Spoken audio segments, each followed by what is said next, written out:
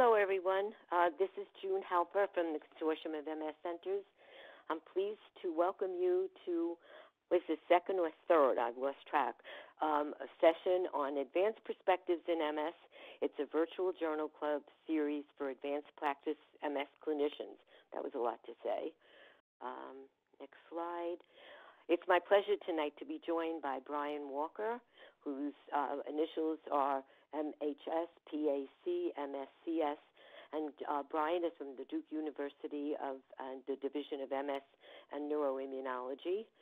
And on the slide, you can read his disclosures. And John Kramer, who's from Nashville, Tennessee, he works with STMP Neurology, and his disclosures are there as well. Obviously, we are pleased to address a very, very important topic, a topic that's in the news every day, 24 hours a day, actually. But we're very pleased that we received educational grants from Celgene Corporation, which today is Bristol Myers Squibb. I'm not sure how they want to be acknowledged, but I'll just leave it at that. EMD Serono, Genentech, Mallinckrodt Pharmaceuticals. And we're very, very proud to be able to present you this information tonight. The accreditation statement is on your screen. I'm not going to read it to you, but you can see that it's very comprehensive, and you can certainly refer to it on our website, www.mscare.org/scholar.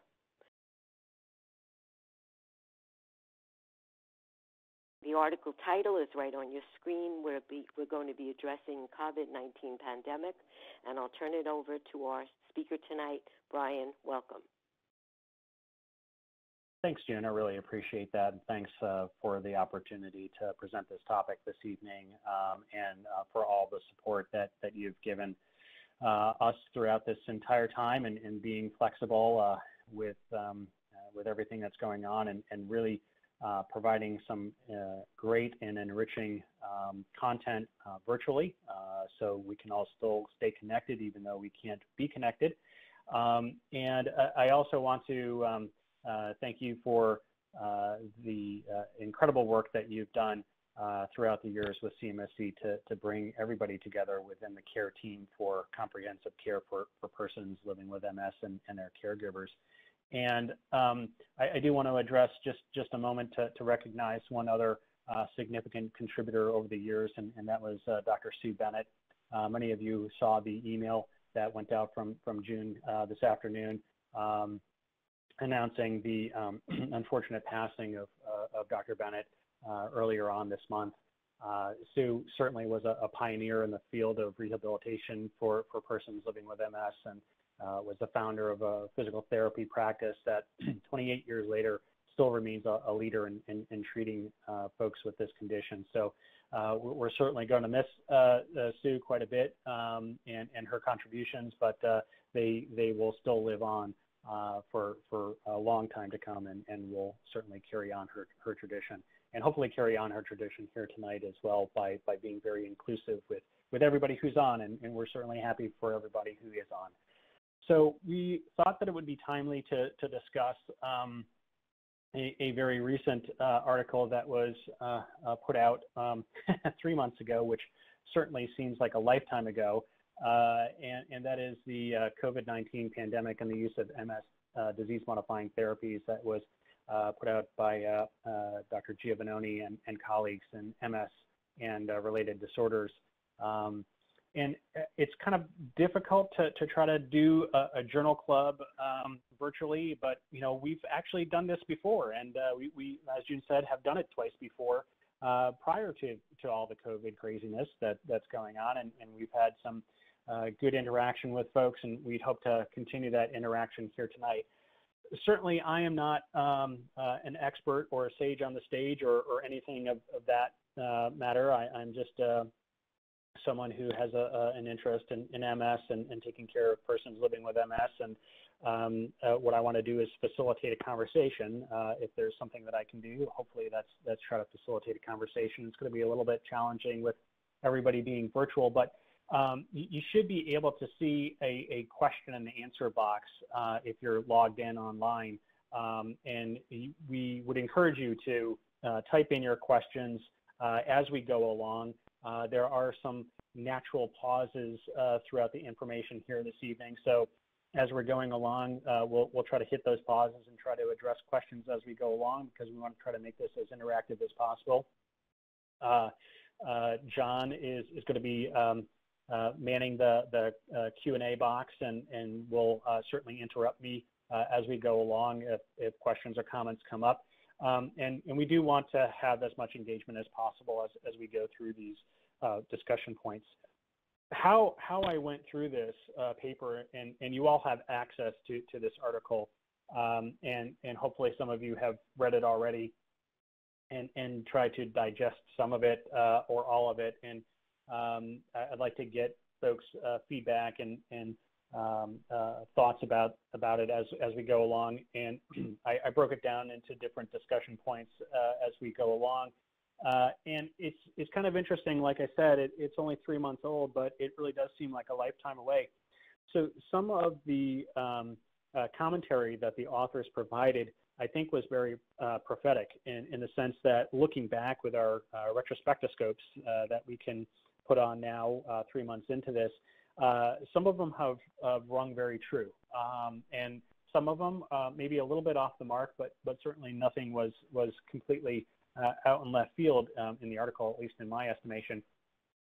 So we'll sort of look at what some of the statements and discussion points were, and then kind of pair that to what we've figured out over the last 3 months. So one of the very important points that I think made right off the bat is that in an uncertain world where we do not have clear evidence base, you often have to default to scientific principles rather than using the wisdom of the crowd. And I think that was a very apt statement at the time. It also sounds like the start of a movie trailer that would be coming out, in the summer, in an uncertain world. But we do now have some evidence, and we do have some wisdom of the crowd, both internationally and nationally. Here in North America, we do have the CoVMS database, which is a volunteer registry that hopefully all of you have been familiarized with. There is an equivalent international database as well. Here for CoVMS, the partner organizations are the National MS Society, CMSC, and the MS Society of Canada. And I've included the link if you don't already have that. So let's take a look at what some of those numbers are as of earlier on this week. And if we look at the number of folks that have been entered into this database, there's over 300. And if we look at the breakdown, 290 of them are confirmed MS, 9 are NMOSD, 3 are MOG antibody positive disorder, 3 are identified as RAS, and 2 as CIS.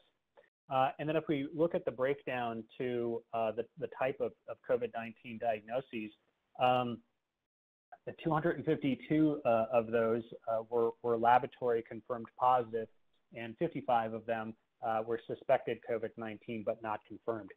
And my guess is that we all have had these cases pop up in clinic over the last several weeks where, for whatever reason, we really don't want to expose our patients unnecessarily to the healthcare milieu if we don't have to. And we might not have the availability of drive-through testing or the availability to get a laboratory diagnosis, but we have a very strong suspicion that that's what's going on, and so we're gonna call it COVID without having a laboratory diagnosis, but we're pretty confident that that's the case.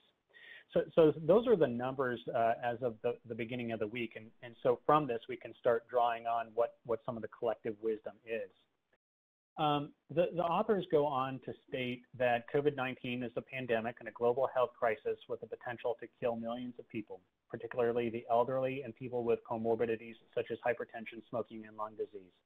Now, again, at the onset of this, we didn't really know all that much as to what was going on, but we were trying to make these predictions. And I think that this particular point has run true, at least so far. One of the other fantastic database resources for everyone to go to, if you haven't already, is the Hopkins Coronavirus Resource Center. And again, as of the beginning of this week, I pulled some of the data off of this website, which I have also listed here. For global confirmed cases, almost 9 million confirmed cases globally, with a global death rate of over 468,000. And when we look here in the United States, we have 2.3 million laboratory confirmed COVID-19 cases with over 100,000 deaths. And as many of you, I can remember when all of this was going on, watching my local news and looking at the numbers that were being reported within the state and closer to home, and they were the 2s and the 3s. I clearly remember being in Chicago for a meeting, and it was back in February or late January, and they were talking about the one case of COVID-19 that they were able to identify in Chicago. And I remember, when I went and I flew into Chicago, nobody was wearing a face mask. But 2 days later, when I was flying back home, face masks were all over the place. Pretty much everybody walking through that airport had a face covering on of some sort or another. And there was a noticeable change in the tenor and the demeanor of folks as they were going through the airport. And that's when this first started. So I think that we're continuing to learn more and more about this. But when we look at the data from CoVMS and from these other databases, we really are seeing that even for persons living with MS, one of the biggest risk factors for morbidity and mortality are these comorbid factors of hypertension, smoking, lung disease, obesity. So it doesn't seem that so far we've had any signals that just having MS in and of itself is a risk factor for COVID, either contracting it or having any comorbidities from it. Nor does it seem that any of the DMTs do. And we're going to dive into that a little bit more as we go through this.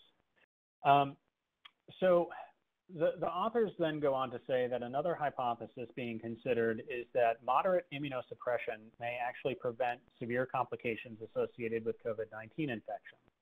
The severe pulmonary complications of COVID-19 infection are consistent with ARDS caused by an overexuberant immune response to the virus. So the virus is actually causing this rapid inflammatory syndrome that's causing a lot of the, especially pulmonary complications with it, but could also be causing some of the other complications, such as anosmia that we can see in some folks that have the virus, or some of the GI symptoms that we see. And we know that a lot of the DMTs that we use dampen the immune response. And so could it be that they would dampen the immune response to the virus? And John and I were talking earlier today about the fact that there are a couple of trials that are out there looking at some DMTs specifically in COVID and how they can interact and play with the virus response and its overall morbidity and mortality. One small study was published ahead of peer review about a week or so ago out of Iran, looking at the possible benefit of interferon beta, and another one that is ongoing is looking at fingolimod. So that again is encouraging. And then, as John pointed out earlier today, too, the latest information that's coming out about dexamethasone. So when we're thinking about how we're treating our patients, not only from an MS standpoint, but if folks do have MS and are getting COVID, what does that look like? We're continuing to gather more and more information, but as June and the rest of us were discussing prior to starting off the call, fortunately at this time it doesn't look like we're seeing any significantly signals that are significantly trending bad or negative for any of the DMTs at this point. So we're going to dive into that a little bit more too. Before moving on, I'm just going to pause here here briefly, just to sort of check in with John and make sure that I'm being honest with everything that we've been talking about, and get an idea from John if he has any other comments or suggestions, or if anything is coming in from our colleagues who are listening in or who are joining online. Hey, Brian. No questions have come in yet. The other molecule that some of us might be familiar with that's being studied for COVID-19 is Actemra. So, IL-6 inhibitor drug that we should be getting some readouts from relatively soon. And some of you may be familiar with the use of Actemra off-label for NMOSD. There was some data published at last year's ECTRIMS, positive data in regards to reduction in time to first relapse with that agent. Yeah, thanks, John. And so the more and more that we look at what the mechanism of action or the proposed mechanism of action of some of these disease-modifying therapies are going to be, we'll sort of look at what we know as far as the pathogenesis and the pathophysiology of COVID-19. So we know as far as mechanism of action with some immunomodulatory medications in relationship to COVID-19. For medications that don't have a generous effect on T cells and the degree of lymphopenia are going to be important. So what are some of the effects of a given DMT on T cells, or are they specifically B cell mediated, or do they affect NK cells? Do they affect interleukin pathways, like John had mentioned? And do they cause lymphopenia? And if so, is it selective? And if so, is it reversible? And if so, what is the degree of lymphopenia? And these are all very important with regard to a person's ability to mount an immune response to a viral pathogen. And so the other thing that the authors had mentioned, which is going to be important looking forward, is what the mechanism of action for these medications is in relationship to potential vaccine, and what are their mechanisms of action in relationship to currently available vaccines. We all want to make sure that our patients are vaccinated for the things that we routinely want them to be vaccinated for. So whether that's a seasonal flu vaccine or a pneumovax, or if we're thinking about starting a particular disease-modifying therapy and we feel that they should be immune to varicella, what is that vaccine? Is it a live attenuated vaccine or not? And what does that look like? And what does a particular molecule's mechanism of action have on the immune response to a vaccine?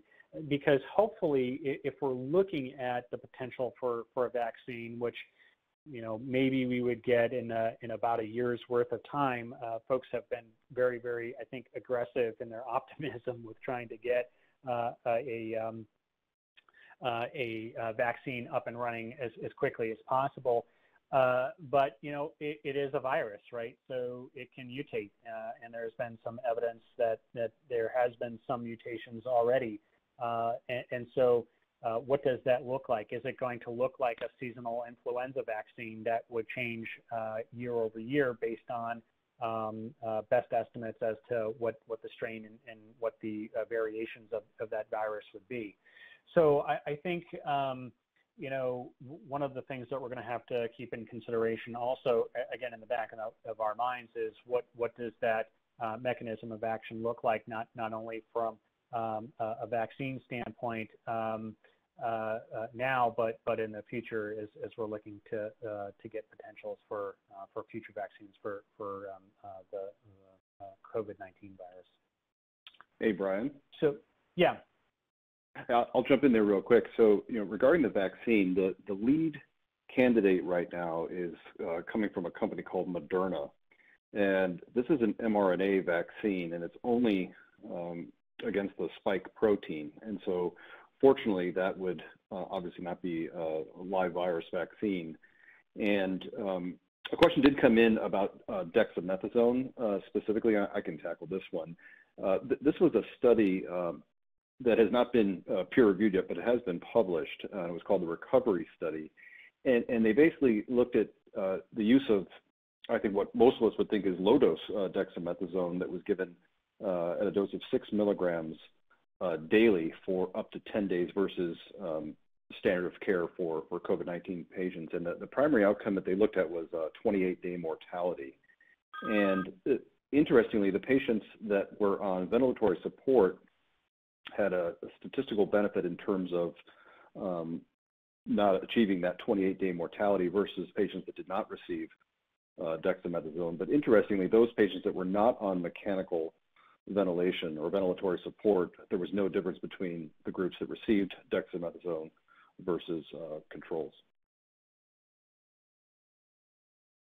Great. Thanks for providing that additional information, John. That's really helpful. And again, it's encouraging.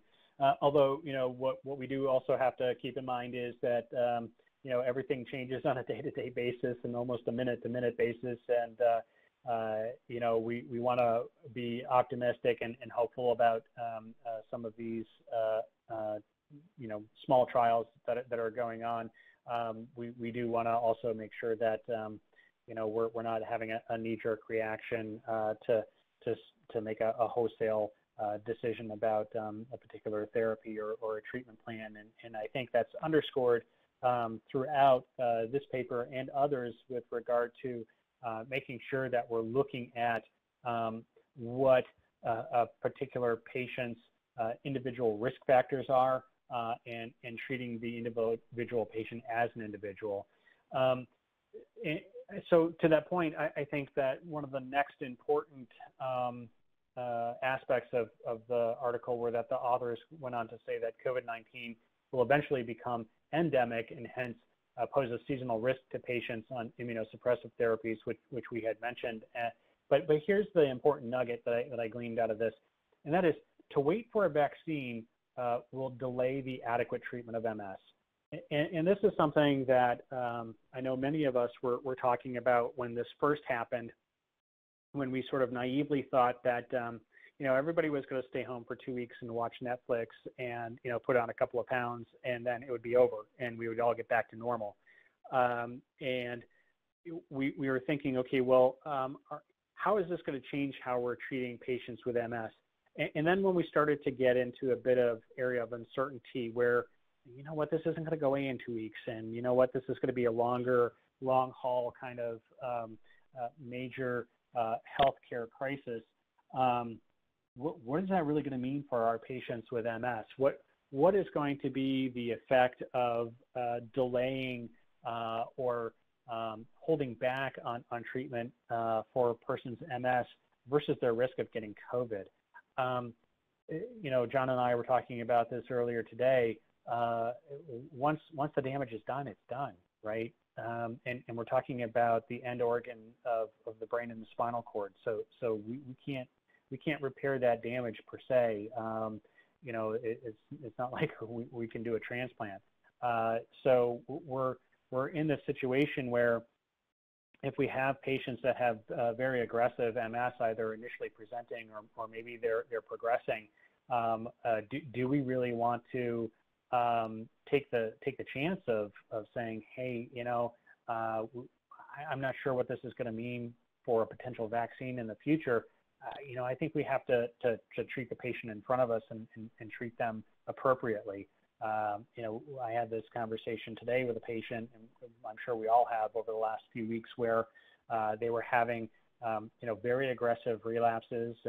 This one young lady had 2 very significant relapses within just a couple of months from each other, with new and enhancing lesions in high cervical cord regions and other very eloquent brain regions. And I'm not going to sort of wait around and say, well, gee, I'm really not sure which DMT we're gonna move you to and how we're going to treat you.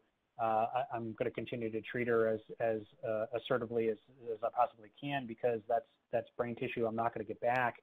That's spinal cord tissue I'm not going to get back, and certainly we're not going to be doing her any any good by holding back on these things. So, they do go on to talk about the individual risk profile being multifactorial. And again, I think this goes back to what we've learned over the past several months, and that is that we need to look at the particular disease-modifying therapy that they're on and the consequent immune response to it. What does that look like given the mechanism of action of that particular compound? But what are some of the other comorbidities that could impact a patient's risk profile? Do they smoke? How ambulatory are they? What is their age? What is their weight?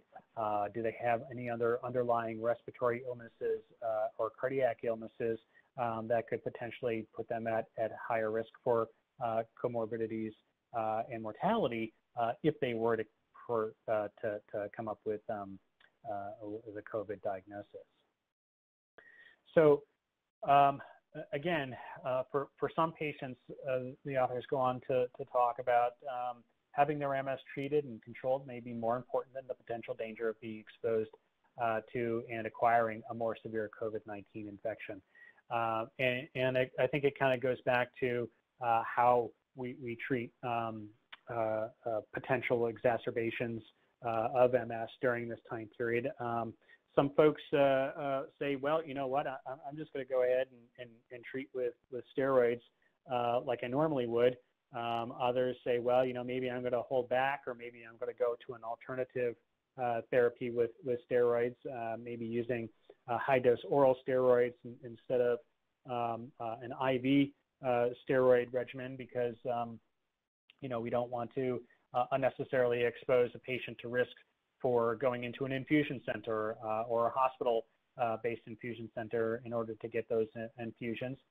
And I don't know how some of you all on the line have managed this, but some of my patients were very uncomfortable coming into a hospital situation, but some of them were also very uncomfortable having home health come into their homes because they knew that the home health nurse was going into multiple homes and treating multiple patients, and know that they were coming into their home. So maybe I'll just stop there before we start diving into the data tables and kind of see how folks have managed this aspect. And John, I don't know if you ran into any of this over the past couple of months, or if anybody else wanted to chime in about this, but how have folks managed or treated or looked at an acute exacerbation, and what were some of the barriers that you might have run into? Hey, Brian, there's a question that came in about the impact of having a dampened immune system related to the disease-modifying therapies at MS and potential vaccine efficacy. And I can tackle part of this, and you can chime in if you'd like to. The reality is that there are several DMTs that clearly show a blunted immune response. Thinking specifically about B-cell therapy, Genentech did do a phase 3B study looking at vaccination responses. And it's interesting, they dosed patients per standard protocol, and then at 3 months began to vaccinate patients with various antigens. And one of them was actually a neoantigen called KLH. And so even though the immune response was dampened, patients were still able to mount a response against this KLH neoantigen that doesn't cause any symptoms or disease. So, of course, SARS-CoV-2 is a neoantigen as well. And so I think it's certainly possible there may be a blunted response to any particular vaccine for patients on various disease-modifying therapies. Yeah, thanks, John. Yeah, that's true. And so again, it kind of goes back to, are we talking about immunomodulation, or are we talking about immunosuppression? And I did have some correspondence back and forth with Dr. Giovannoni over the past few days about the article and about a few of these topics. And he was talking about, and I don't know how you all on the line have encountered this, but our colleagues in rheumatology in particular, and our colleagues in gastroenterology, and our colleagues in oncology sort of have a different outlook in a different playbook that they run by. Certainly, our colleagues in rheumatology and gastroenterology use a lot of similar biologics, and of course they're not going to be taking their patients off of their disease-modifying therapies, just like we're not going to be taking our patients off of their disease-modifying therapies. And so, what does that look like? And even our colleagues from oncology are saying, hey, look, we need to go ahead and continue treating our patients, and we're not too concerned. As long as folks are trying to the best of their ability, think about what their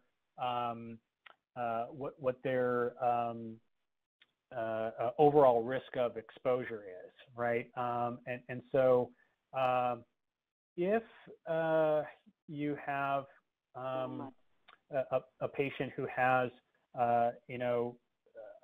a good support system, and they're able to continue to socially distance and adhere to good practices with hand hygiene and masking and so forth, I don't know that they're going to be all that much of an increased risk. However, that's, again, in an ideal world.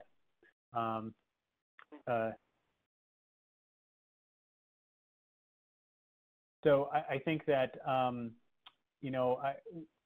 we have other patients who don't have that, right? We have other patients who live in a variety of different socioeconomic conditions that we don't have control over, and they don't have control over. And so their risk of COVID might be higher, or their risk of COVID exposure might be higher. So we have to take those things into consideration as well. I know another question here popped up, John, that what's the new norm of telehealth and home infusions, and will that continue when the pandemic becomes endemic? And I think that's a good question, and I think that certainly if we can look at one silver lining throughout this whole thing, is that we've been able to propel telehealth and telemedicine forward in several weeks that we haven't been able to do in several years. And that primarily has been driven by the payers, right? Historically, we've tried to provide these services to our patients, especially from a telehealth perspective with regard to follow-up visits and check-ins and so forth. And the reason why it hasn't taken off is because no one's going to pay for it. CMS hadn't paid for it, or when they did, it was very, very reduced, and private payers were not interested in getting involved in this as well. And that has shifted very, very quickly. And so now we are able to do that, and I honestly don't see that changing anytime soon. We always look to CMS to see what they're going to do as far as reimbursement, and usually the private payers fall in line. Sometimes begrudgingly, but they usually do.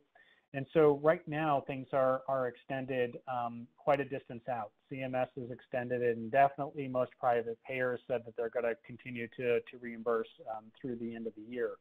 So this, I think, is something that we certainly enjoy because we're able to reach our patients who might be remote, and our patients are enjoying it because they don't have to risk coming into the clinics, and certainly maybe the long drive and the parking and all of the hassles.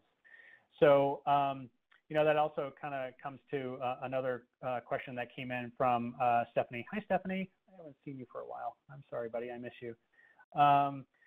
Stephanie says, so far I've prescribed oral steroids for relapses in a few patients needing them at their request, specifically to reduce potential exposure in an infusion. And so, yeah, I mean, I agree, Stephanie. I think that I've seen some folks say, hey, look, I'm not comfortable with going into an infusion site, and I'm not really comfortable with someone coming in for a home health. So I think, again, to that other comment about how we're going to look at home health infusions, not only from steroids, but from other DMTs that are infusible. you know, I don't know where that's going to go. You know, I think the folks here are also split as to what's going to happen with potential infusibles moving forward as potential delivery systems. And John, I don't know if you have a comment on that at all. Yeah, I would echo everything you just said. I think that state by state there are different restrictions as it relates to home infusions, and anecdotally here in Tennessee, we've really struggled with home infusion in general, even pre-COVID. So hopefully we'll be able to get rid of some of these unnecessary barriers to be able to treat patients with infusions in the comfort of their own home. There was also a question, Brian, about African American patients as it relates to COVID-19 infection, and there was again, not peer-reviewed yet, but published out of NYU, and they did break down ethnicity in this group, but they only looked at Caucasian patients and Hispanic patients. I can only presume there were no African American patients in this particular data set, and there was no difference between the Hispanic patients that were hospitalized versus not hospitalized in terms of outcomes. But I think in general, I think we've all seen in the news media, it's very clear that in general, the African American patient population has higher rates of diabetes, hypertension, and the like. And clearly, we've all seen African American patients, particularly male patients, that just don't do as well as, say, Caucasian females as a group.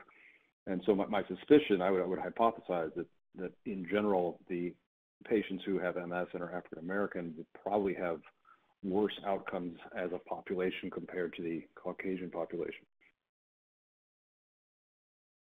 Yeah, and then you can get into the whole discussion around socioeconomic disparities in healthcare access, which is certainly becoming more and more evident as we hit this pandemic. And boy, I tell you, I think a lot of things are going to be changing from this, and hopefully a lot of things are changing from the better, and will hopefully drive a lot of policy change. Hopefully we're going to be seeing a lot of very positive policy change out of all of this, not only for MS care, but for population health in general, and the healthcare disparities that have existed for quite some time. We need to break down those barriers. We need to get rid of this. And again, kind of defaulting back to the payers, they just need to make it happen, you know. We've been trying to do this for our patients for quite a long time. One of the other caveats with regard to telehealth is I know a lot of us live in border states. Here in North Carolina, we see a ton of patients from South Carolina because that is a completely medically underserved population, the whole state in general. We see a lot of patients from Virginia, a lot of patients from West Virginia, and from all over. And so then there are these little caveats and carve-outs with regard to telehealth and being licensed within the state that the care is being provided in. And so far, a lot of the payers are relaxing those restrictions, and a lot of the states are relaxing those restrictions. They've completely suspended those regulations, at least for the time being, with regard to being able to provide telehealth services across state lines without actually having a license within that state. So, you know, hopefully, again, a lot of these things will start to break down. So let's get into a couple of the slides here, and these are great discussion points. So just keep them coming, because this is great. This is all about trying to make this as interactive as possible. I believe, and June would be, and Tina would be the better folks to be able to comment on this. But I do believe that these slides will be available to folks in an enduring format afterwards, and so hopefully you'll be able to get these slides and sort of digest them a little bit more. The next few slides I'm not going to read line by line. They are very, very data intense, and as I said, Dr. Giovannoni was very, very kind to give me the updated data tables from the originals that were in the publication from the article from today. He gave me the updated ones with regard to risk stratification and the main attributes of the DMTs in relationship to COVID.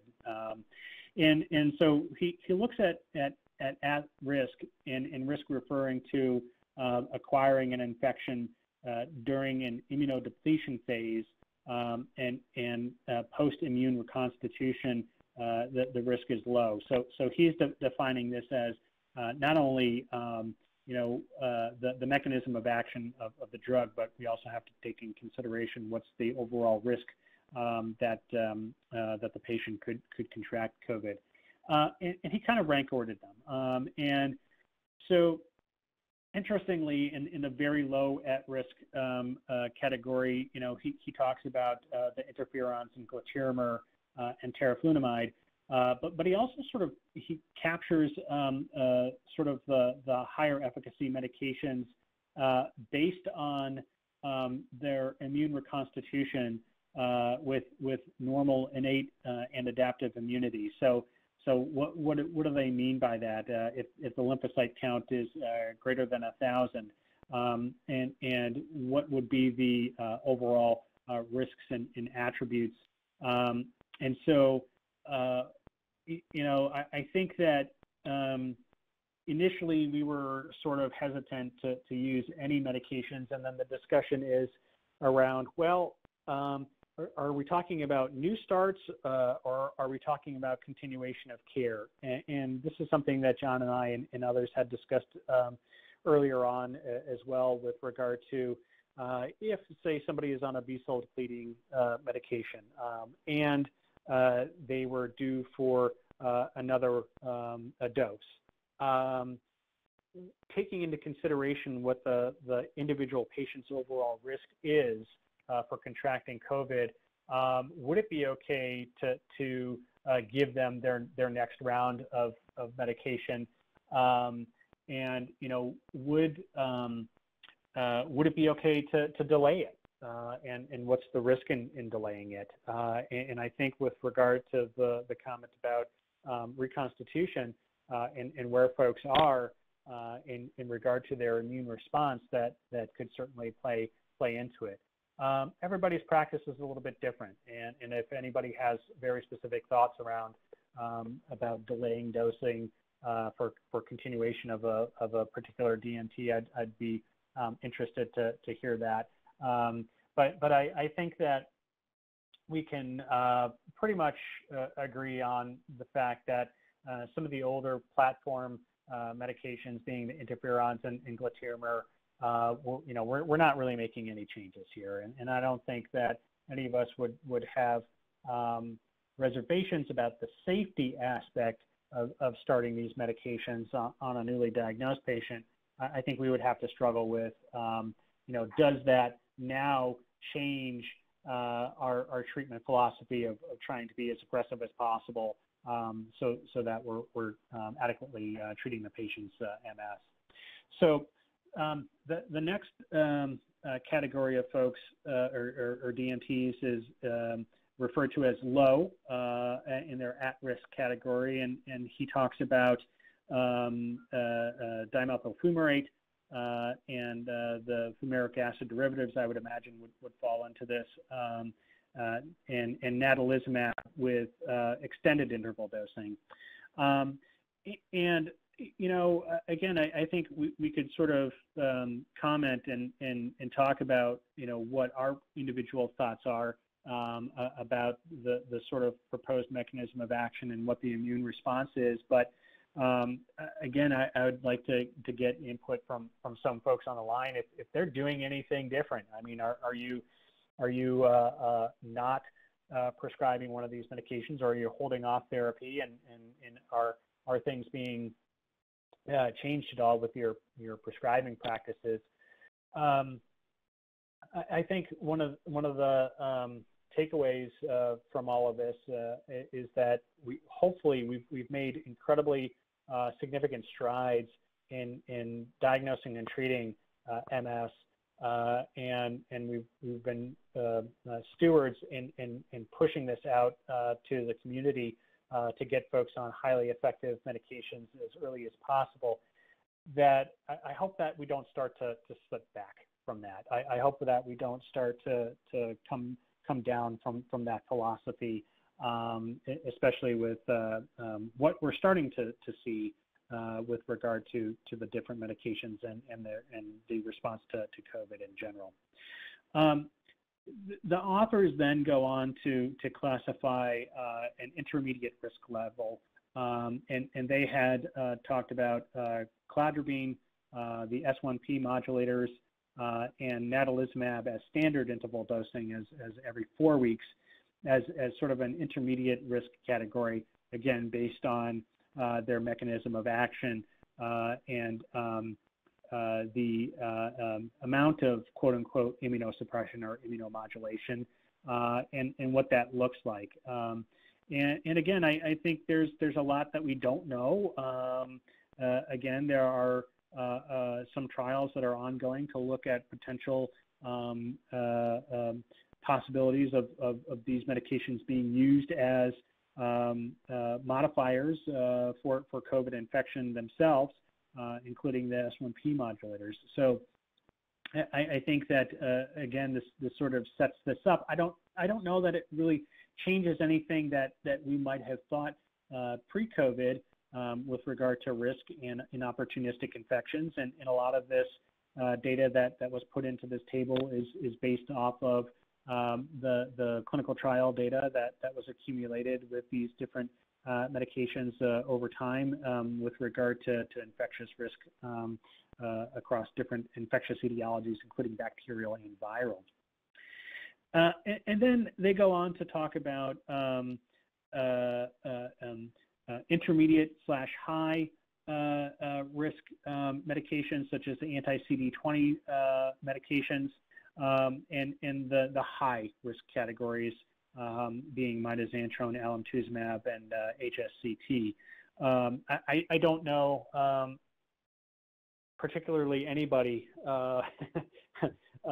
across the different domains that's going to be running out for HSCT anytime soon, unless it is absolutely positively life or death that they're trying to get something done. That's going to be a hard sell. But when we're thinking about some of these other medications, such as the anti-CD20 directed medications, you know, what does that look like? And I think that, again, I'm not sure that this really changes our thoughts with regard to it. Maybe, hopefully, this is, you know, talking about how we would move forward and as we gather additional information. And again, I think I would like to get the pulse of the group here as to if they're doing anything else. John, are you seeing anything that's popping up here? I just see that Marie mentioned that initially they had delayed Ocrevus infusions for about 2 months for the elderly patients who had progressive MS. Yeah. Hi, Marie. It's good to hear from you too. So yeah, I think you know, we've had patients who might fall into maybe a bit of a higher risk category, or maybe they're just not quote unquote feeling it with regard to going into an infusion site, that they've got some issues. And I personally wouldn't have a problem with delaying an infusion of ocrelizumab for a couple of months based on what I've seen, in particular with regard to the data for the immune reconstitution and how this medication works. And I don't know if anybody else has any thoughts about that, or if they want to sort of push back on that at all, or maybe have some different thoughts. But you know, I'd love to hear that as well.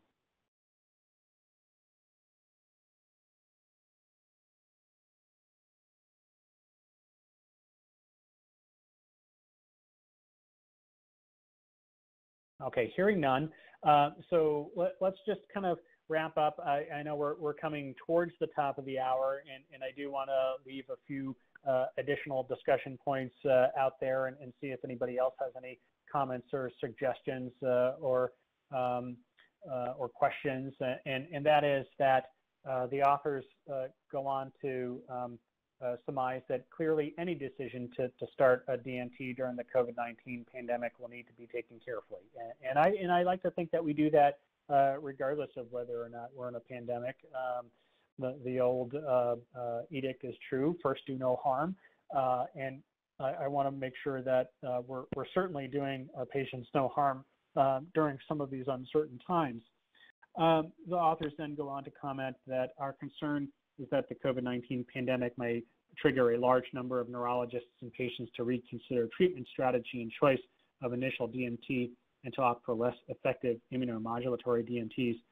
And this change needs to be considered carefully. And so I think that goes back to what we were discussing earlier with regard to, we've made significant progress with regard to how we've been approaching starting DMTs and switching DMTs, given the fact that we have the availability to do so, and we want to be as aggressive as we possibly can in maintaining safety, certainly with our patients, but making sure that we're getting them on the appropriate medication for their particular disease. And finally, treatment principles are evidence-based. It should not be thrown out in the context of a potential but yet unidentified risk for our patients. And I think, again, that still rings true right now.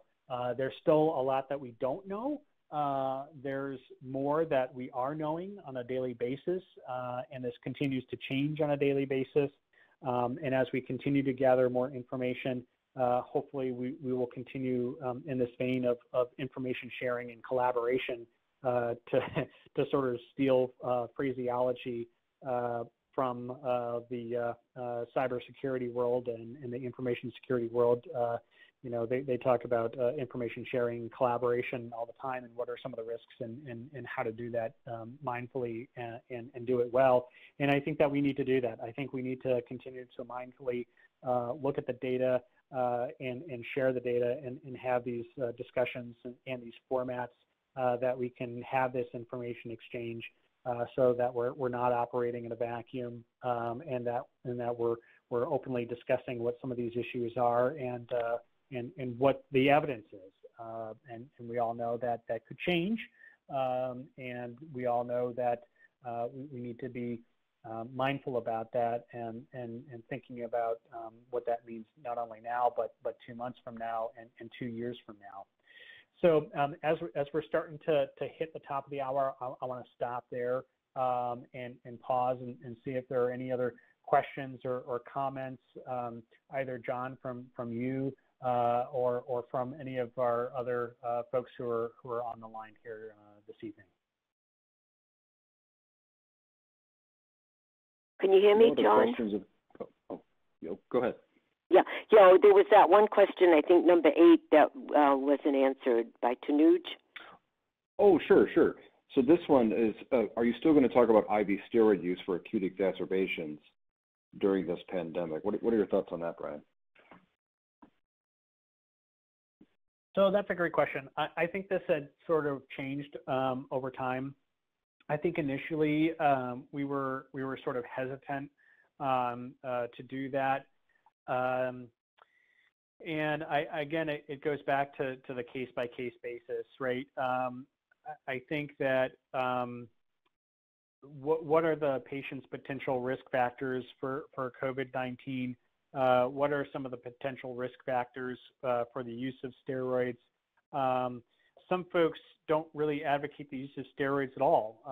And so I don't know really what the right answer is here.